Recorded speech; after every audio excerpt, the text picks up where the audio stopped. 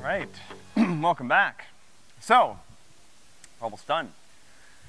I'm sorry I missed you guys on Wednesday. I guess somebody showed the video while I was gone. I was looking at the videos this morning, and I was like, that's weird. There's like me talking, but thank you to whoever did that. So, today we're going to wrap up the last tiny little bit of stuff you guys need before you take your final midterm on, over the weekend, on Sunday or Monday, so please sign up to do that. Next week, obviously on Monday, I can't talk about really, anything new that we're gonna assess because you guys will be done with all the quizzes and the exams at that point. We will have a couple new homework problems next week, and so on Monday we'll talk about functional programming in Java, which is pretty fun.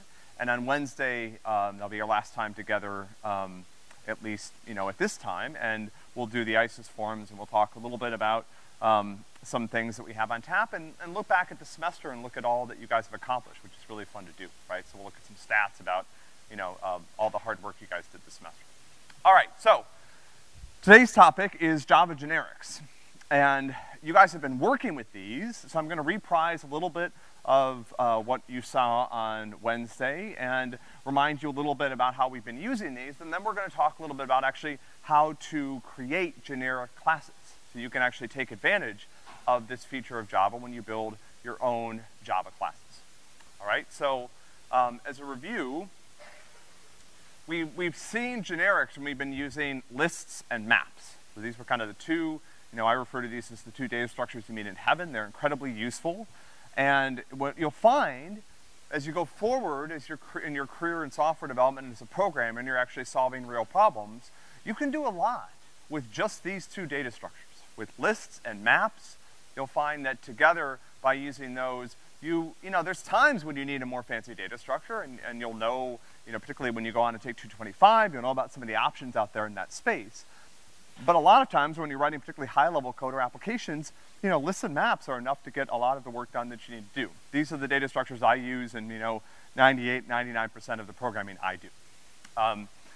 And so we showed you guys how to implement those a little bit. We talked about how to implement maps last time, and we talked about hashing.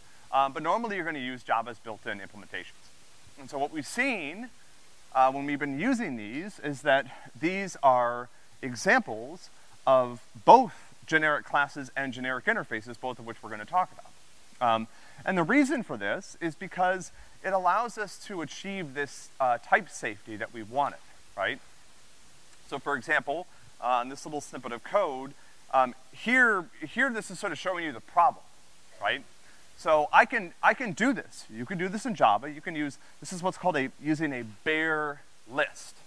So you'll see up here when I declare on line 8, my list reference variable and my list implementation on the right side, those are not parameterized by a type in angle brackets as we've encouraged you to start doing. This means I can put anything into this list, any Java object. And that seems like it might be a good thing. The problem is, what comes out when I retrieve something from the list is also an object.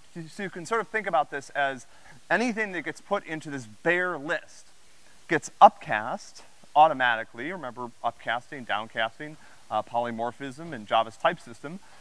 Everything that I put in gets automatically upcast to an object. And so when it comes out on line 12, I can't use it as a string. And so if you try to compile this code, you're gonna see that the compiler is gonna tell you there's a problem, and the first problem is on line 12. Because list.get returns an object, and I'm trying to assign it to a string reference. And the same thing it will happen down here with my map. So this is an example of using a bare map.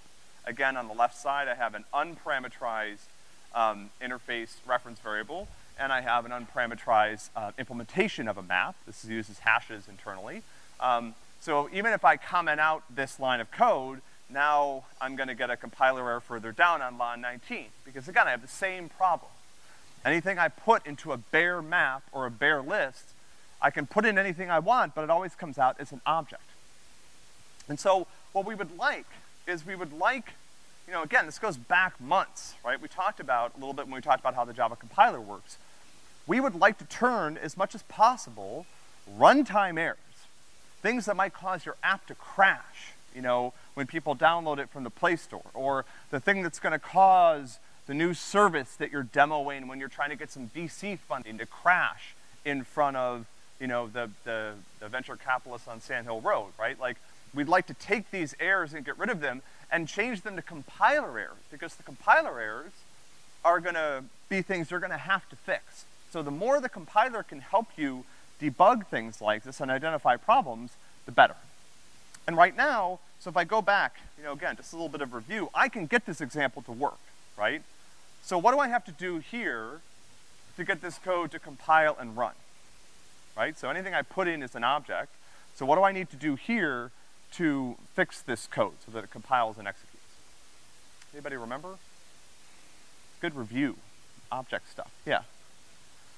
Yeah, I've got to downcast it to a string. So what I'm getting out of my list is an object, but now I've got to downcast this to a string, and here I've got to downcast this to an integer, right? And now it'll work. But here's the problem, right? Those downcasts are unsafe.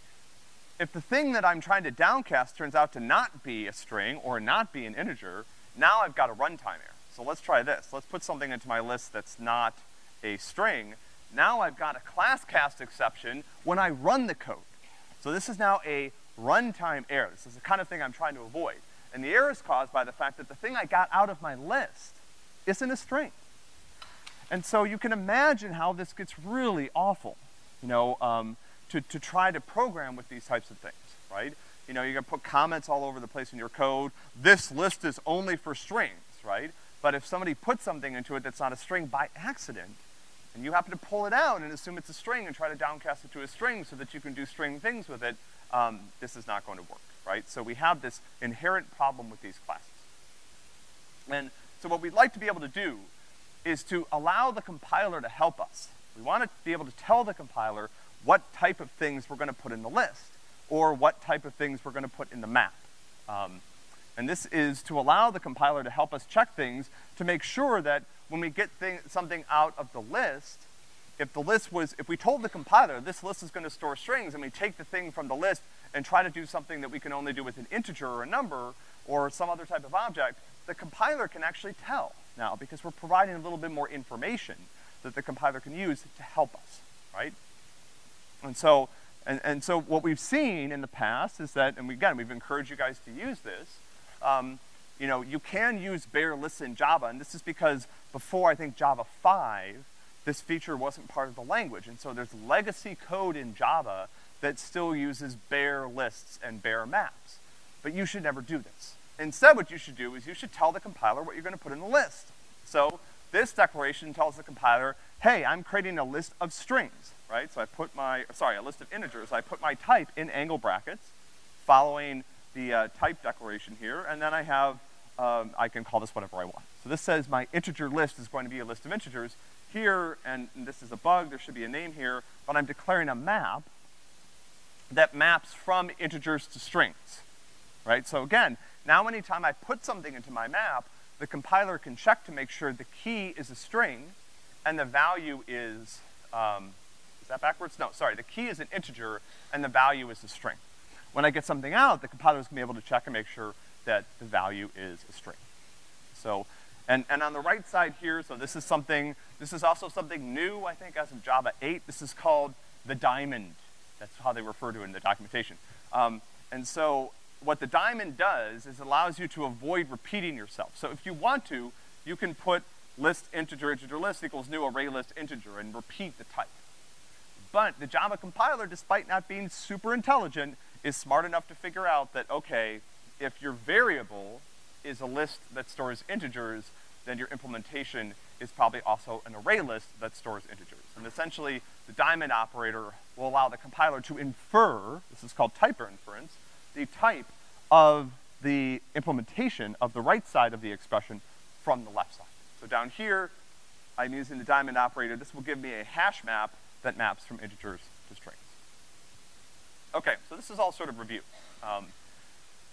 But why are generics part of the language? So again, I want to take a step back before we start to actually use these in part of our code and talk about the fact that these really allow us to combine two really desirable features of the language. So one is polymorphism. We're gonna see this in a minute. Because every Java object inherits from capital O object, there are certain features that every object has. that are useful. And so we can build certain very general purpose data structures. Again, we're gonna do this in a minute, in a way that allows us to only utilize the features that are provided by object, or maybe by other things if we need to, and build very general purpose data structures that can now operate on any type of Java object. But we could already do that, right? We did this. When we built our simple list, that list could store any type of Java object. What we were missing, what generics bring into the picture, is this type safety aspect, type checking. The compiler's ability to look at your code and make sure that you're using a particular variable properly. Make sure that you're putting things into the list that the list is designed to store, right?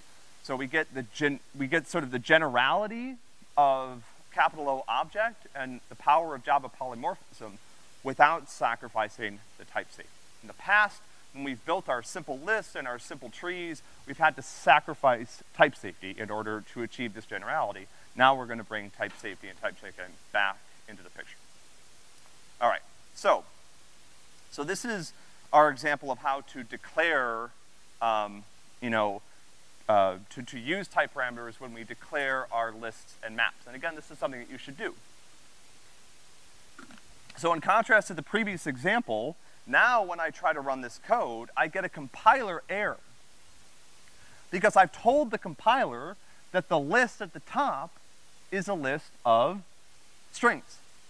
And so I can add things to it on line 10, but when I try to add something to it that's an integer on line 14, the compiler will tell me this is a problem.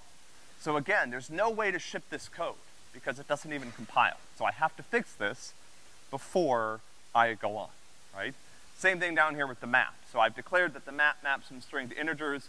If I try to put a mapping that's from integer to integer, which is what I'm trying to do on line 22, that will also generate a compiler error.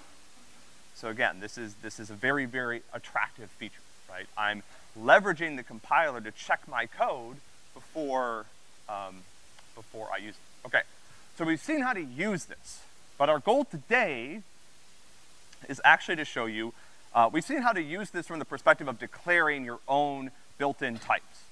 But what about if you want to design a container or some sort of class in Java that actually you want to use this to generify your own classes?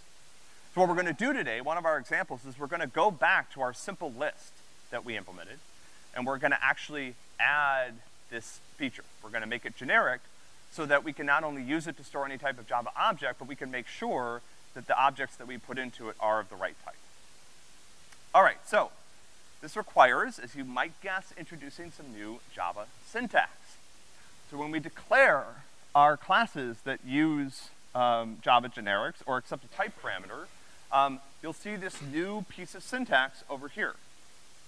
So this declares a class called simple linked list, and in angle brackets, and the comment should say E is a type parameter, this indicates that my class will accept a type parameter, okay? So E is a type. It's a Java type, string, integer, double, sweet old dog, whatever, any Java type that's declared as part of your project. Now you'll see throughout the rest of my class, I'm using that parameter in certain places. So my get, we're going back and we're looking at our linked list interface, right? Our linked list implementation. So get now returns something of type E. Before get returned an object. Now get returns whatever the type that the class was created with, right?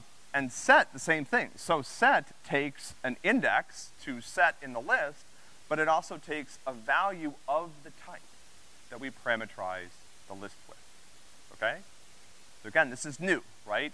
Inside these angle brackets, I'm declaring that the class accepts a type parameter, and I can use that type parameter anywhere that I would normally see a type. So instead of a return type, I use the type parameter. Instead of a type indicating what kind of variable has to be passed to this method, I use a type parameter, right? Now, this is something important to understand. Type parameters are not variables. It's a parameter. So I can't do this, for example. I can't take my type parameter and assign an actual concrete type to it. There's actually no way to assign a type parameter anywhere inside a generic class. I can use it in declarations, when I declare variables, when I indicate the return method of functions, but I can't assign it, I can't read from it into another variable. So this sort of thing doesn't work, right? Okay. So here's one mental model that's helpful to understand how generic classes actually work. Part of what now, I wanna be careful before I do this, because this is one of the places, and I try to avoid this, but this is one of the places where the explanation is actually not lined up with reality. This is actually not what the compiler does, but it's a good mental model to think about how generic types work. So you can imagine the following. So here's my generic list class. This class takes a type parameter E. It has two methods. It has a get method that returns an object of the type parameter, and it has a set method that takes an index and a value of the same type as whatever type parameter. So down here, I've created a list, and I've passed in string as my type parameter. String is a type in Java. It's one of the built-in Java classes. So you can think of what happens is this code that I provided is rewritten so that it looks like this. So everywhere, so first of all, what did I do? I got rid of the type parameter up here, and everywhere that I found E, I replaced it with string. So these are essentially the same thing, okay? Again, this is not what happens internally, but it's not a bad way to think about it. So when I take a generic class and create an instance of it, what I get is essentially this. It's almost as if this is the code you wrote, right? What's the difference? Well, the difference is that this list can only store strings, whereas this list can store anything. But what I'm getting is almost something that works as if the list could only store strings, right? So what if I create it with integers? Then again, I go through, I remove the type parameterization of the class, and anywhere I see E, I replace it with the type that was passed. Questions about this before we go on? This is fun to do at this point because it's a new sort of brain-bendy thing to do at the end of the semester. Yeah? Yeah. What, you mean the homework got ahead of lecture? Yeah, that happens. Previously? No. No. Well, okay, I'll come back to that. You did not have to do this on the homework. However, I promised you a long time ago that I would explain those error messages, right? And this is part of the reason why, right? There were certain cases where those warnings that you saw about unchecked operations were not going to go away unless you made your class generic, right? Okay. So again, this is not actually what happens. So what the compiler actually does is something called type erasure. The compiler actually creates only one version of the generic class that accepts any type of object. And then that's what you actually use when your code runs.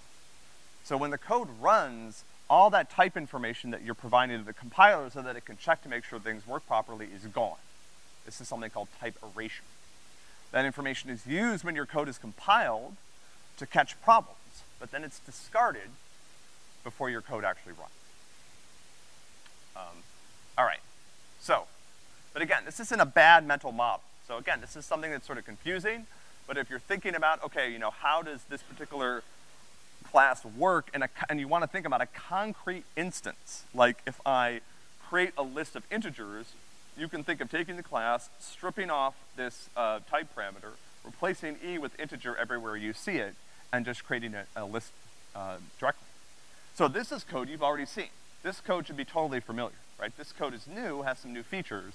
So this is how to take it in a concrete instance from something that has these new features to something that's familiar, okay? If you need to think about how this works. Okay, great. So, yeah.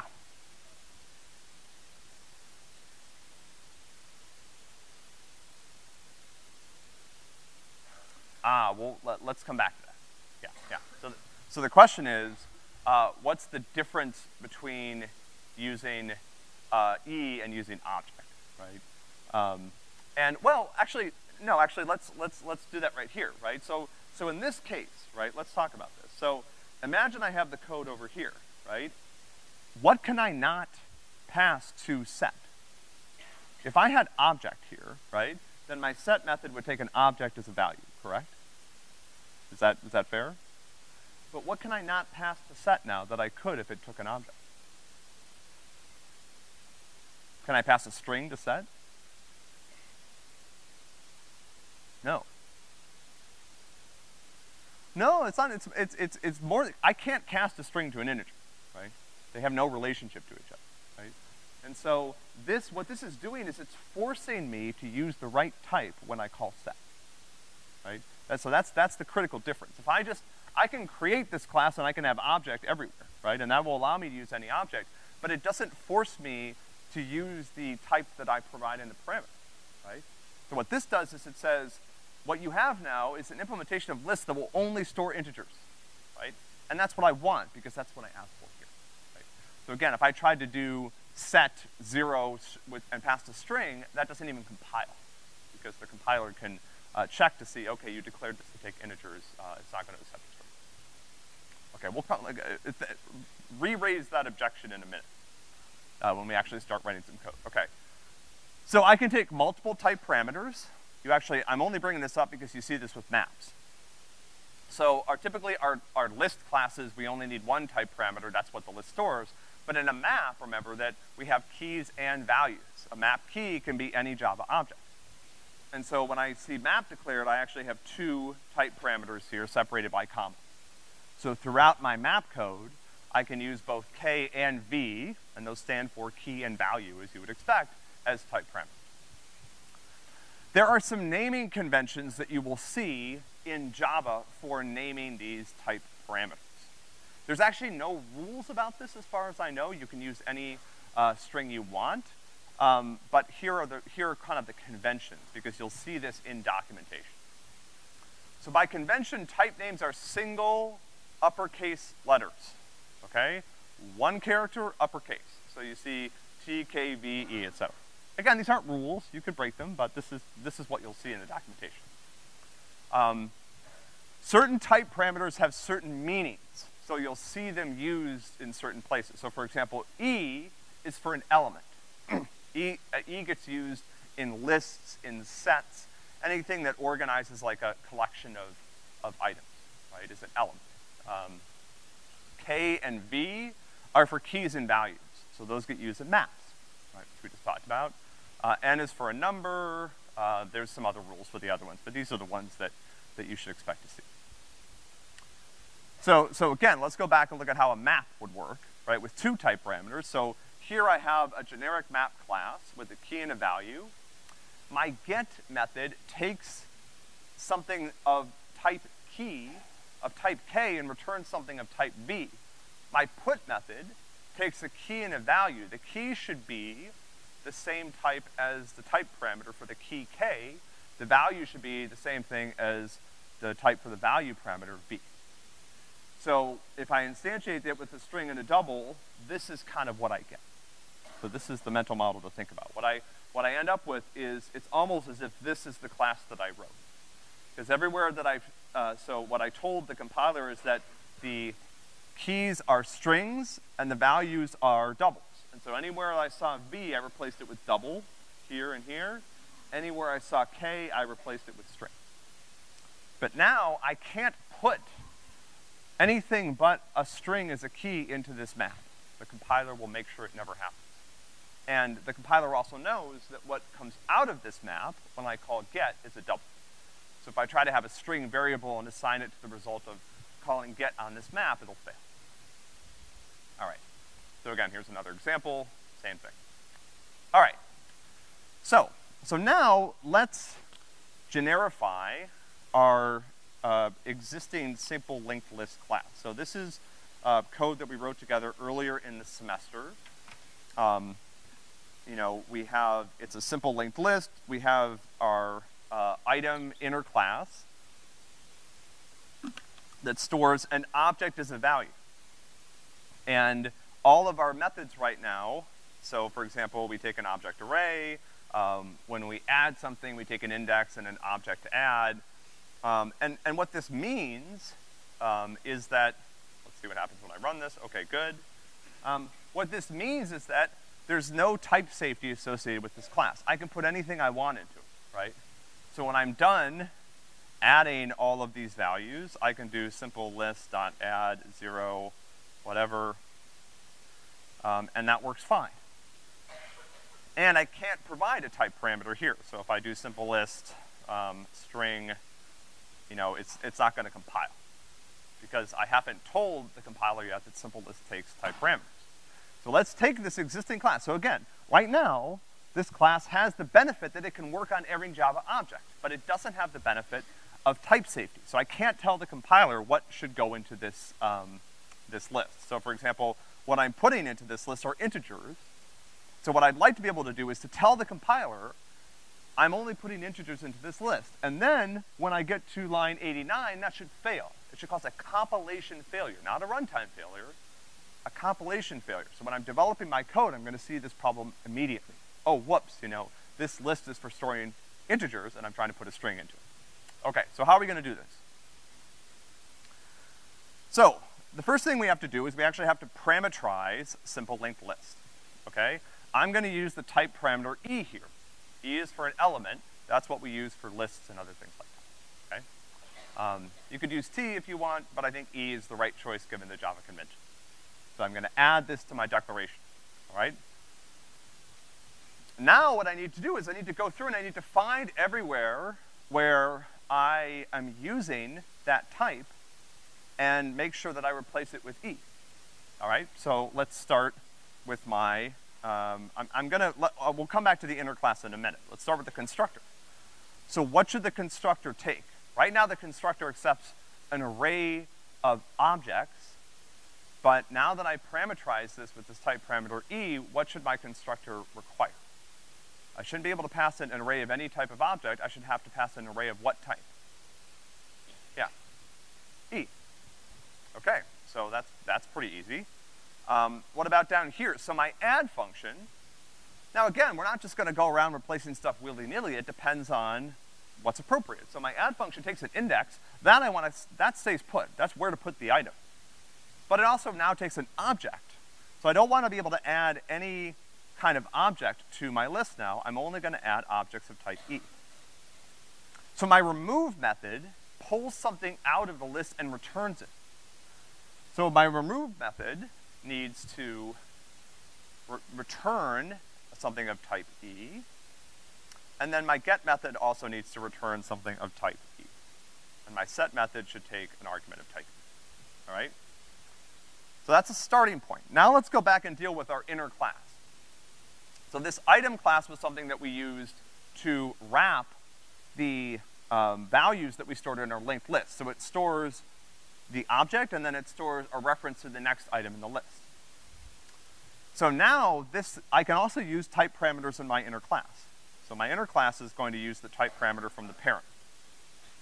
So I'm gonna replace the reference that it stores with not an object, it now stores a reference to something of type E, and I'm gonna also replace the constructor to take an argument of type E, not of type object, okay? So I'm close. I have a little bit more work to do here if I go through and I look at how things are working. So this add is going to work, right? Because now I'm calling new item with the right type. Remove, I need to clean up a little bit more. So I can use my type parameter inside a function just like, you know, I can use it anywhere. I can use it in a function declaration, but I can also use it inside the code of a function. So now, the thing I'm returning is actually something of type E, okay? And then down here, get seems okay, set seems okay, get item looks okay. Let's try running this and see what happens. Okay.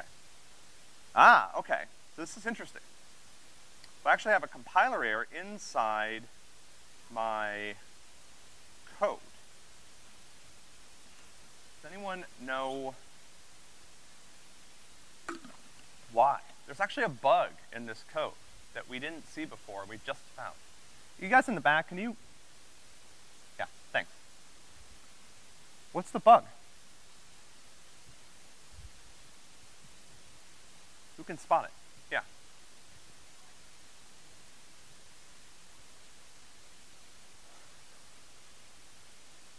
Yeah, and what does type start? Yeah. So actually, this is really interesting. So by doing this, I've actually caught a bug in my existing code. What I was doing before was, this function is supposed to return the value of the item that has been removed. What it was doing before was returning the item itself. So I've got to replace start with start.value, and then down here, I'm gonna have another problem on line 44 because I'm doing the same thing again. Okay. So, I'm done. Parameterizing. Now I have a compiler error in my main function. And this is the compiler error that I wanted. The whole thing I just did was designed to create this error, because now I have a linked list class that I can use safely. I've told the compiler on line 85 that the only thing I'm gonna put in here are strings. Or sorry, integers. And I've added a string. So if I get rid of this, you'll see that the code is gonna run, and it really, it's unchanged, except for the fact that I can now use it safely. Questions about this before we go on? You guys will have a chance to do this, I think, on today's homework problem. Maybe you already did this yesterday, right? This is all review, which should be great. So this is an example of how to take code that we wrote that was general, it would work on any object.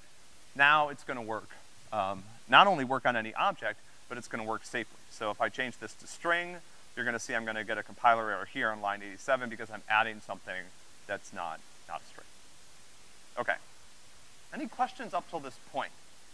Because now we're gonna have some more fun with this. I think we're basically where we left off on Wednesday. Yeah.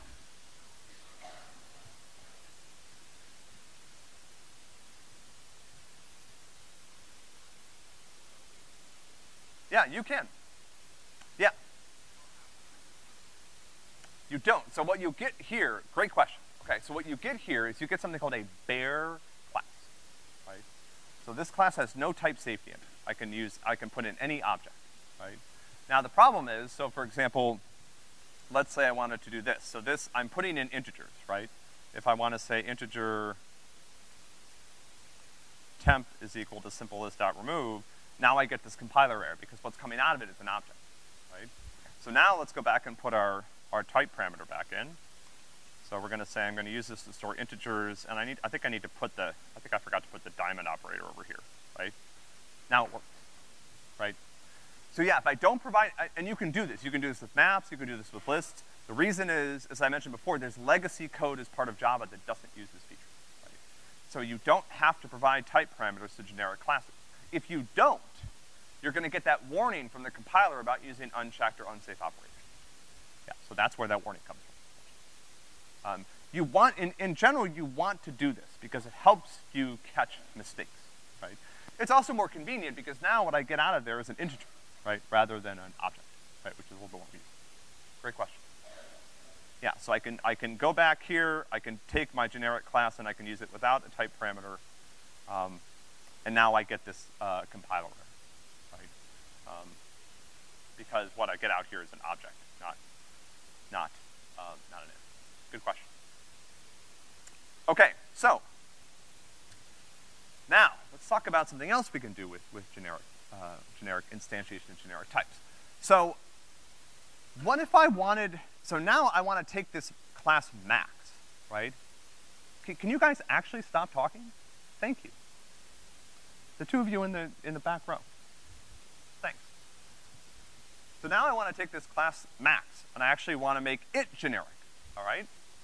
So this was something, and this is an example from earlier in the semester. I can't remember if this is on a homework problem or something we did in class, but I've got a class that stores a array of integers, and it allows me to, I basically can instantiate it with some values, and then I have a max function that goes over the array and figures out which value is the largest. So I would like to be able to change this so that I can run it on any Java object. Okay, so what's the problem with this? Sounds like fun. What's an issue with this approach?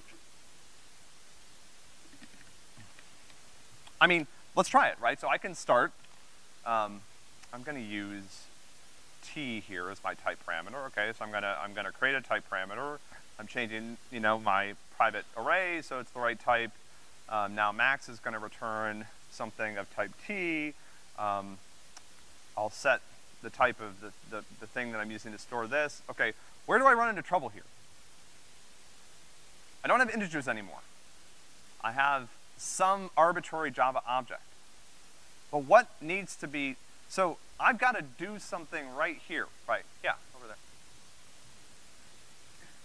Yeah, how do I compare two arbitrary Java objects? Okay, so I've got to replace line 12. I've got to fix line 12 so it works, okay? But what has to be true about these Java objects in order for this to work? I need something a little bit more than them just being an object. Yeah. They have to be comparable. Ah, right. So, let's start over. I could have, I'm gonna get rid of the type parameter. I could have done this originally. So now, essentially, my code is operating on comparables. And now I'm gonna do is gonna say compare to current max, and if that's greater than 0, I always get this backwards. Maybe that's right, maybe it's the min, we'll find out in a minute. So now I've replaced everything with comparables, okay? Which is fine, I can do this. So now I have a class that will compute the maximum over a group of comparables, but here's the problem, right? So let's say I say integer actual max is equal to max.max. I have the same problem I was having before. I can create a new instance of max and I can pass it integers. But what happens is that array of integers gets upcasted by Java to an array of comparables. And so what comes out of my class is no longer an integer. It's now a comparable. Now again, I can do the same thing I did before. If I know what the type is, I can stick an explicit class here and that'll work. I don't want to do that. It's not safe. All right, so how can I generify this class? So here's what I can do. And again, this is just sort of bonus material. This is interesting, it's fun, but it gives us a chance to again think about the fact that the Java compiler knows the relationships between classes when it compiles the code. So what I can do is I can essentially say, I can use what's called a bounded type parameter to make sure that my class, to allow my class to be generic, but to make sure that the generic type has some feature that I want, okay? So in this case, the generic type T, if I use this type parameter, what I tell the compiler is, I'm gonna accept a generic type parameter called T, but T has to extend S. So either T has to be a descendant of S, if we're talking about object inheritance, or T has to implement S, if we're talking about an interface. Okay? I can do this in a couple of other ways. Here's a way basically saying, I need a type T that extends either S or U or V. Again, like this is just sort of fun, wild fun stuff, right? Okay, so now we're gonna start here with an example where I've essentially gone through and I've generified this class, but I'm using a type parameter T. So I've changed my array to be of type T, I've changed my constructor to take an array of type T, I've changed my function to return something of type T, but I get a compiler error because I'm trying to use compare to, and the Java compiler is not sure that what I pass in here implements compare to. So for example, I could pass objects, I could pass some class that doesn't implement compare to. So how do I fix this? Instead of saying that my class is parameterized with a type T, I require that it extends compare. So now what the compiler is able to do is it's able to guarantee that whatever type I'm parameterized with implements comparable. So if I try to create max with object, this now produces a compiler error. That's what we want. Because the compiler knows that objects don't implement comparable. I need a class that implements comparable. So I can compute the max of integers, which is what I'm doing right here. I can compute the max of strings, which also implement comparable.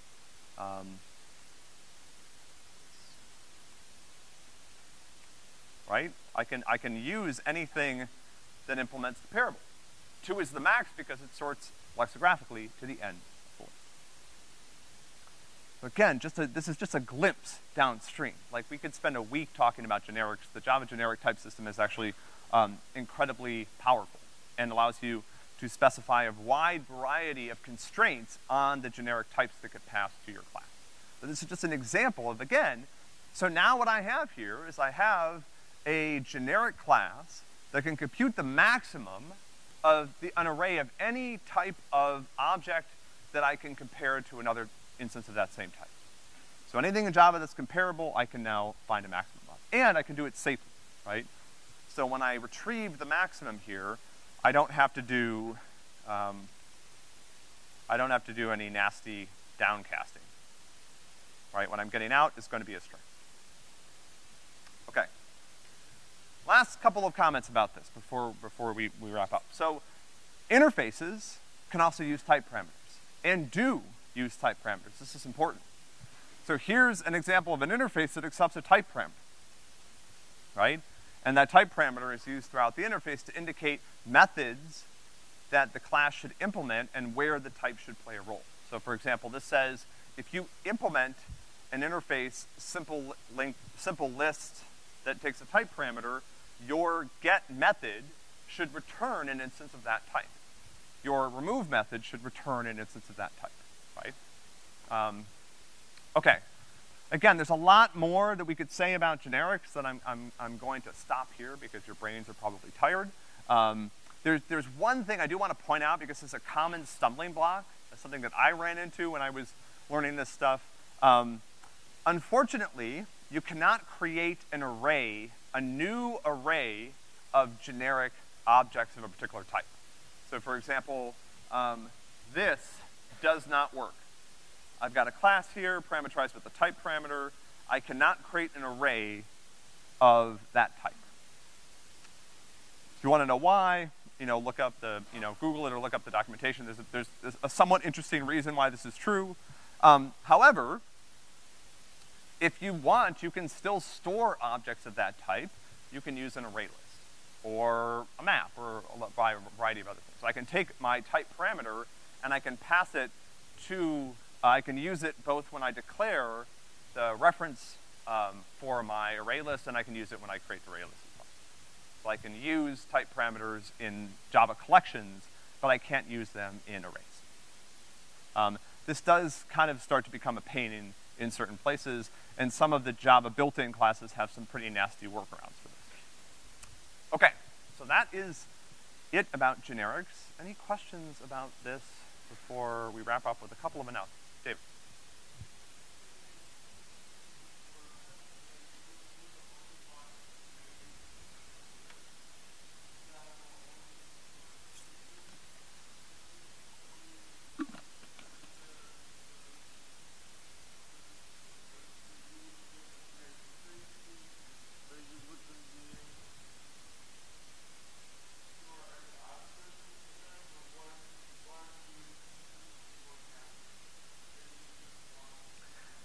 Yeah, so the question is, what if I know that I have a list that I just want to store integers? That's exactly what generics are for, right? So when I write my code, I declare a list reference of list parameterized by integers. The benefits that I get here are that so if you think about how Java collections work, like array lists, maps, there's one implementation for array lists that works for every Java object, right? And so I don't have to write one implementation for strings, one implementation for integers, one implementation for whatever. I would have millions of those. There's lots of different Java classes. Instead, I write one generic implementation that works for everything, but if I use generics, I still get the type safety that I want. So the compiler, and this is exactly the use case that we're discussing, right? So if I have a list that I know I only want to put integers in, use integer as a type parameter. That way, if you or your partner or some idiot that works at your company that's dumb, tries to put something into that list that's on an integer, the compiler will point that out, right, and refuse to compile it. That's a great question. Yeah. Yep. Yeah, great question. So the question is, what about this, right? So the question was, can't a child only have one parent? It's true, but what can Java classes do that would allow this to be appropriate? I can only have one parent, but I can implement multiple interfaces. Yeah, so if I had 3 different this is not common, okay? It's just kind of interesting.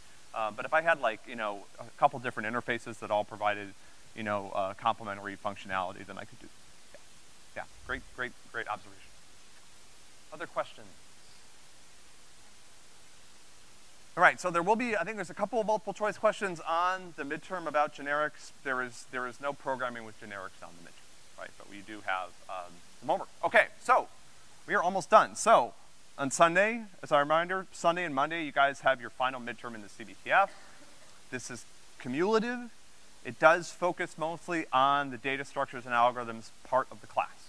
So the stuff that we've been covering since we stopped talking about objects. But look, at this point, you gotta know everything. You're gonna have to write loops, you're gonna have to declare classes, you're gonna have to deal with inheritance maybe. Like, these are all, you know, everything that we've done is built on things in the past. So, be prepared for that. But if you wanna prepare, I would say the questions that are most useful to review are the homework problems that you've been doing for the past couple weeks. Okay? So on Monday, we're gonna be back here. We'll talk a little bit about streams and about some functional programming in Java. I hope you'll join us. It's really interesting stuff. There is, I think, 2 homework problems next week on this. On Wednesday, we'll do the ISIS forums in class, so please come for that. Thursday is the project fair. On Friday, we'll do awards here at 1 o'clock and wrap up. So again, midterm starts on Sunday. Good luck with that.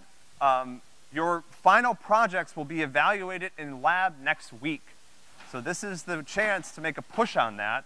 Remember, there's extra credit available for labs that produce the most impressive projects. I have office hours today from 1 to 3. Please stop by, enjoy the beautiful weather. I will see you on Monday. Good luck on the midterm.